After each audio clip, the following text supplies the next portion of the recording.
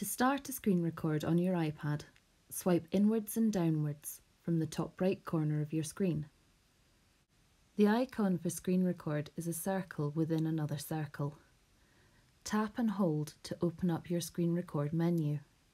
To save your recording to your device, click Photos, and if you want to add audio over the top of your recording, make sure the microphone is turned on.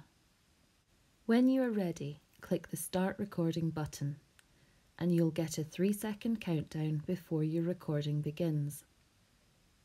You can tell if your device is recording by looking at the top of the screen, and a red button shows when your recording is live.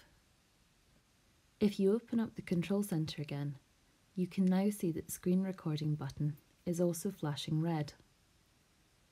If you don't have the screen recording button within your control center, you can easily add it by going to Settings.